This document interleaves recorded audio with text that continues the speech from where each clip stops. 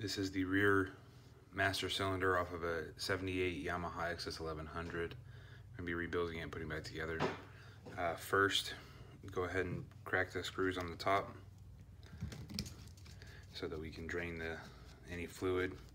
This was on a bike that sat for some time, approximately 14 years. So we're probably dry, but we'll see what it is.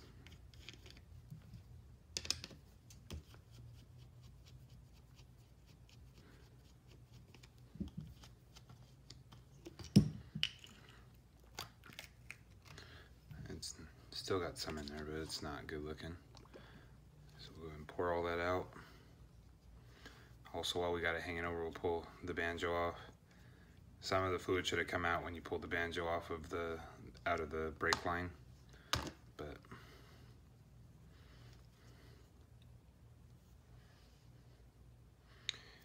all right. Next, we're going to take the reservoir off.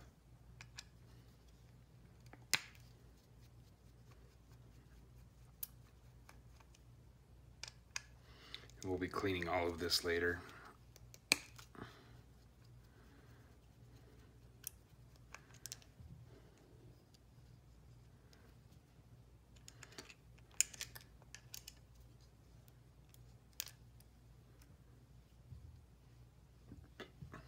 Go ahead and pop the metal piece out.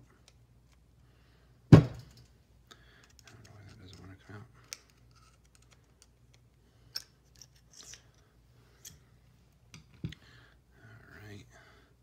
This should come out. It's pressed in, but it should slide a little bit. We'll go ahead and clean some of it out just to get better grip on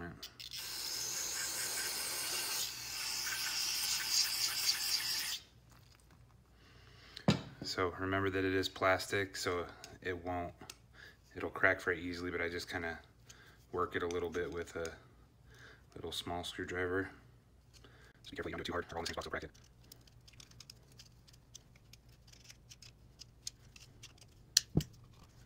Now we get a little more, use a bigger one. There we go. Set that to the side. You can see there's just a bunch of garbage down in there. Good. Get some more of that out. Spray some of it.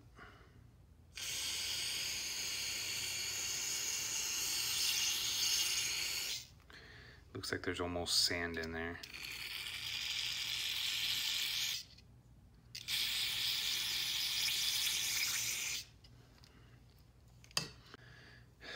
Next, we're gonna spray just a little bit down there just in case there's any gunk in there, so you can work with a somewhat clean surface. All right, first we're gonna take the dust cover off. And I can already see in there that it is corroded, rusty, just all sorts of gross in there. So we're gonna try to clean that off, see if we can even get close to the cylinder. Or close to the clips.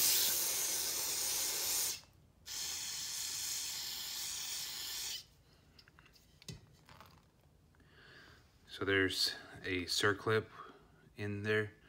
You see right there, there's a eyelid for it. We're gonna use some pliers. These ones are a little extreme, but because for the front master cylinder, you need something like this to do it.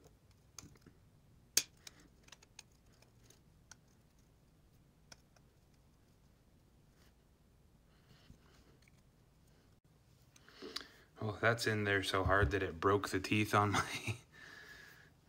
clips, which is frustrating. So we'll pop it out with a screwdriver. It's just when we put one back in, we have to get a new set. So this was stuck to the washer, so that was impossible to get out. Usually you just go get another tool since I broke mine, and that'd make it easier, but I'll go get one later today. This was stuck to the side and the cylinder because it was stuck. It was rusted to it. But now the piston can come out, which this is what this one looked like. And let's grab the new one. looks like that. As you can see, this one is horrid, to say the least. So I'll go ahead and set that in our bucket. And there's a spring inside of there that you need to fish out.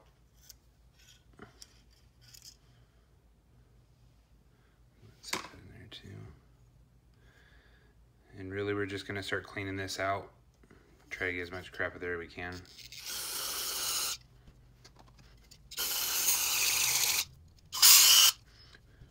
So if you look actually down in the cylinder, it doesn't look that bad. It's just right here around the top. So I'm gonna do the rag trick that most people hate, but I don't have the right tools to do this. So I just get a shop rag and kind of just lightly tuck it in there with a screwdriver.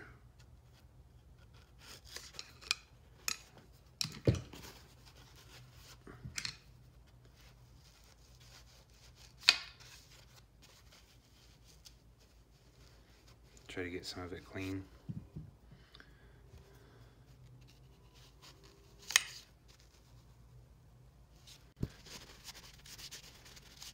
So be careful you don't touch the sides of the cylinder with the screwdriver, you might gouge it. Yeah, there's just this crap on top. The cylinder stuff actually looks pretty good, which I'm really surprised about. I'll go ahead and keep working on this top part.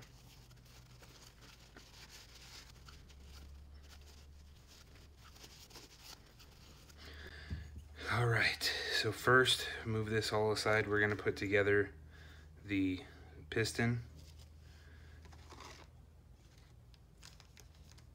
And the new kit from Tormax comes with all new pistons and everything and seals.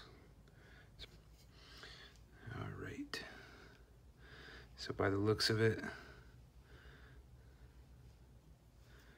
two seals. One goes up here, one goes down there, and this cap looks like it goes on the end right here. So first we have to get this one on, which if you look at the inside diameters, they're different. So I'm going to use the bigger one to slide it up over. This is kind of tricky because getting it over all of that, you have to use a screwdriver, and you have the tendency of breaking things when you use a screwdriver or a pick.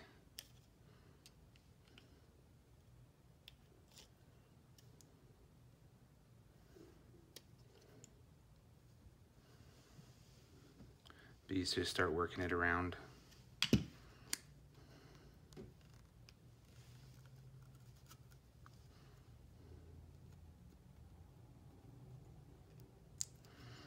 that. And then you got one more to go after.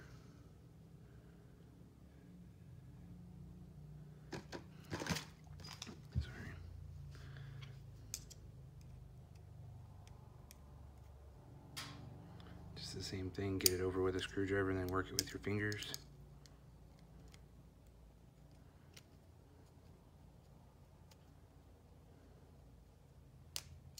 Like so. There's a little bit of spread on there, but we'll clean that off before we put it on. And next is this one. Slide it on. Put it on backwards. Make sure that the cone is facing in so that that divot is back there, so you can put this piece on it. Like so. And then the spring, which will go in right here.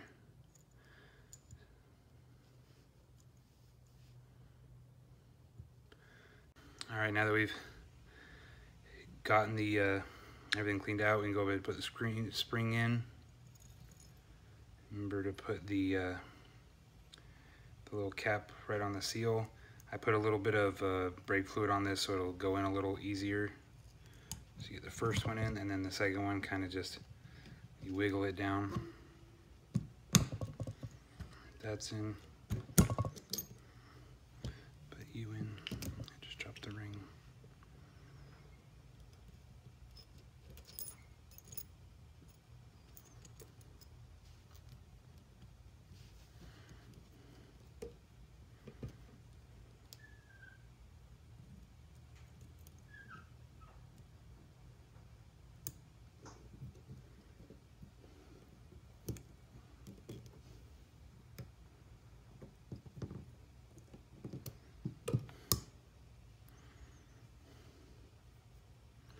that's not all the way in. We just need to make sure that goes in. We're gonna use, where's my little screwdriver? That of course is missing. I'm just gonna push it in.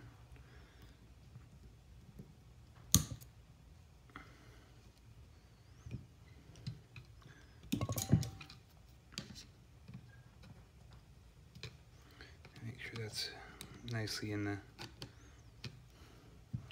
little groove, which it looks like it is pretty close. There we go. So now we have a master cylinder that works. We'll go ahead and bolt all the rest of it back up, including we'll start by cleaning all this a little bit.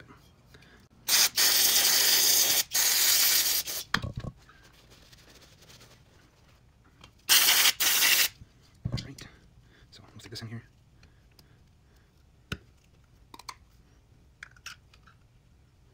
Clean those screws a little bit.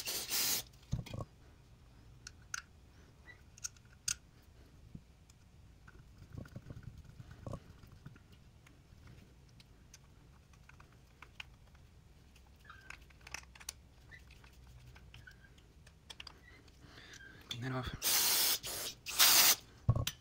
So I'm going to put it all back together, but we're not going to put fluid in it yet until it's bolted to the bike.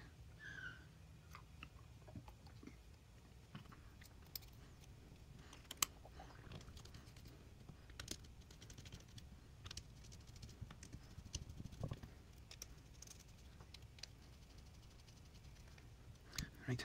So the new rebuild kit didn't come with a dust seal, so we're going to clean the inside of that one out because you can see it's pretty janky.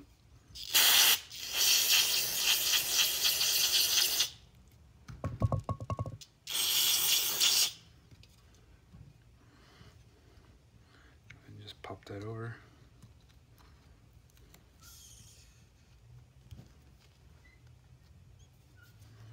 And if you push the cylinder down, it'll help get the dust seal popped on. All right, and then clean the banjo off.